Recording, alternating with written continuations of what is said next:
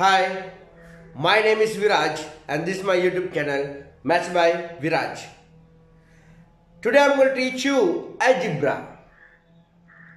I am going to upload a series of videos like a circle theorem for Algebra, where I will be teaching you all from the most preliminary stages up to the advanced stages that you will have to know in your syllabus.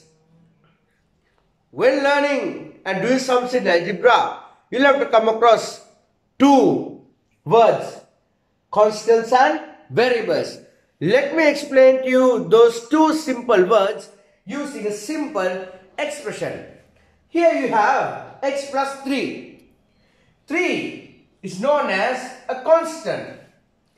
X is known as a variable. Any number or an integer used in an equation is known as a constant. A letter or a symbol used in an equation is known as a variable. But don't get the wrong idea. Addition, subtraction, division, multiplication, they do not fall under either the constants or the variables. Let's do the most basics first. What are those basics?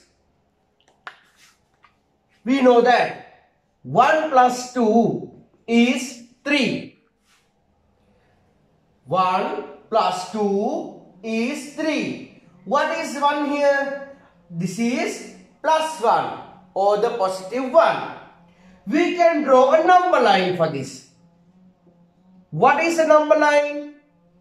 Number line is used to do maths easily. Rather than doing it on your mind, we can draw on a number line.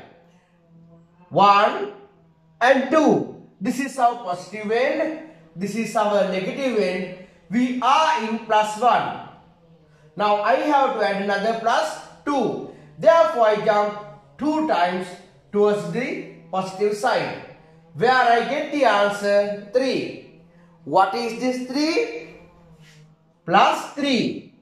Therefore I can say 1 plus 2 is 3. This is pretty easy. Then what if we got 1 minus 2? 1 minus 2. Again, let's draw a number line.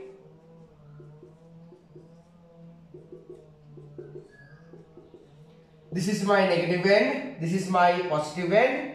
I am in plus 1. Remember, if there is no sign given in front, we can assume that it is plus. Now I should go 2 times towards my negative end. Towards my negative end. 1, 2. Where did I end up?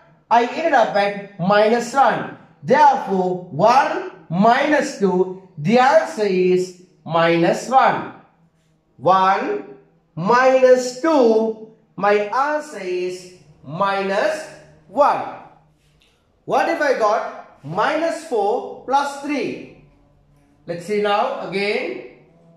Minus 1, minus 2, minus 3, minus 4, 1, 2, 3. My positive end, my negative end. I am in minus 4.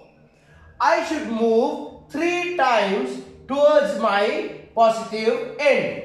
3 times toward my positive end, because it's minus 4 plus 3. 1, 2, 3.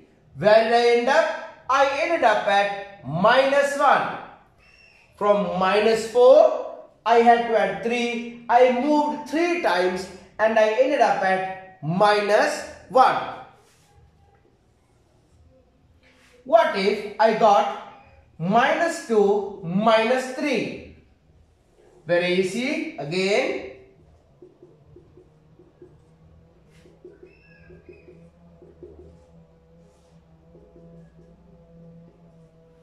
I am in minus 2. This is my positive end. This is my negative end. Now I am supposed to go towards the minus side 3 times. I am at minus 2. Go to minus side 3 times, which gives me 1, 2, 2, 3. Where did I end up? I ended up at minus 5. Again, minus 2, minus 3. I start my calculation from minus 2. I have to move 3 units towards my negative end. 1, 2, 3. I ended up having minus 5. Minus 2 plus 3. 0, 1, 2, 3. Minus 1, minus 2, minus 3. Now I have to start off my calculation with minus 2. This is my negative end. This is my positive end. I should move 3 times towards my positive end. 3 times towards my positive end. I start off with minus 2 and 3 times toward my positive end. 1, 2, 3. Where did I end up? At plus 1. At plus 1. Remember children, you need not always write this plus 1. You can write it as 1 because we already know that if there is no sign in front, that it is plus. With or without the sign, you can give the final answer. Drawing a number line is not the only method of solving such sums. Let's try to do without drawing a number line. Minus 3 plus 2 or 2 minus 3. Now don't get the wrong idea that this is not plus 2. No, this is plus 2. Or else when minus 3 goes to the other side or behind plus 2, it becomes plus. No. Both of them have the same value. Now let's try to do the sum without drawing a number line. We know that 3 is having a larger value than 2. 3 is having a larger value than 2. Now let's not think about the positive and the negative, because we know that minus 3 is obviously smaller than plus 2. But in this way, we know that 3 is larger than 2. Now we are adding plus 2 to minus 3. We are adding plus 2 to minus 3. Therefore, the negative side is larger and the positive side is smaller. Therefore, the final answer that we should get should be negative or minus. Very simple. For minus 3, we are adding 2 to a larger negative number. We are adding a smaller positive number. Therefore, the answer should be minus. We can easily do it as 3 minus 2. Answer is 1. Therefore, now we write the answer as minus 1. As minus 1.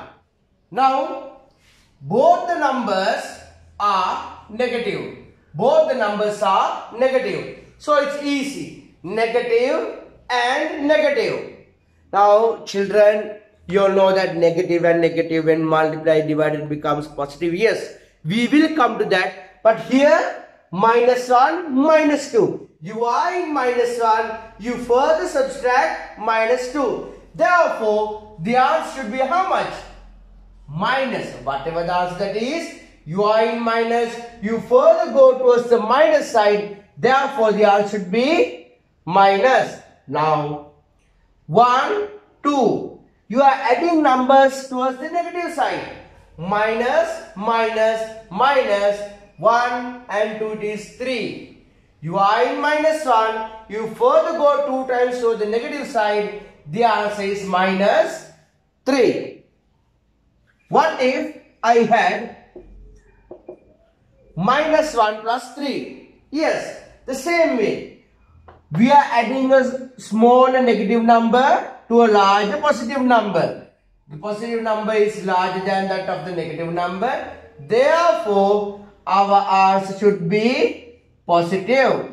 We are adding a smaller number to a larger positive number. The negative number is smaller than the positive number. Therefore, the answer should be positive. Minus 7 plus 3 is plus 2. Minus 7 plus 3 is plus 2. Or else we can easily turn the numbers and write 3 minus 1 and the answer is 2. See children, now you have to practice these sums. When you practice, there will be some difficulties. So if there are any difficulties when practicing and doing these sums, please make a comment below so that we can discuss it. Early in this video, we did only addition and subtraction, but we gave priority to the sign of the number. For instance, what if I was to multiply minus 2 into plus 3? Children, always remember, when multiplying, dividing, adding or subtracting, give priority to the sign of the number. Now you see, what is it? Minus 2 is multiplied by plus 3. Minus 2 is multiplied by plus 3. Minus into plus is always minus. Minus into plus is always minus. Then you go for normal multiplication. 2 into 3, 6. Minus 2 into minus 3. Minus into minus is plus. First give priority to the sign. Minus into minus is plus. 2 into 3 is 6. Again, 2 into minus 3.